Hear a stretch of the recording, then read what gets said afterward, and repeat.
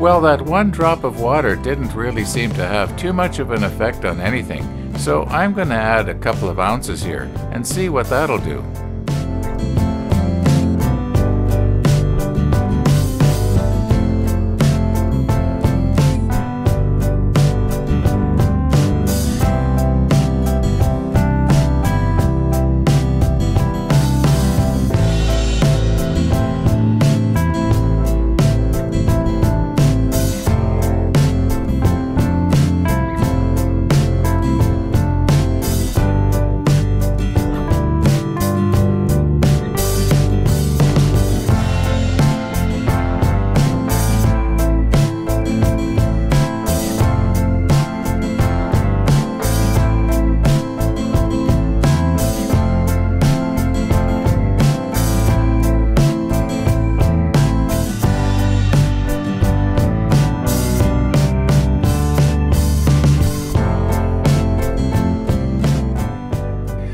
Well, one thing is for sure, and that is those little tiny insects do not like this water. I can see 2 or 3 moving around, but they're sure not scurrying around like they were.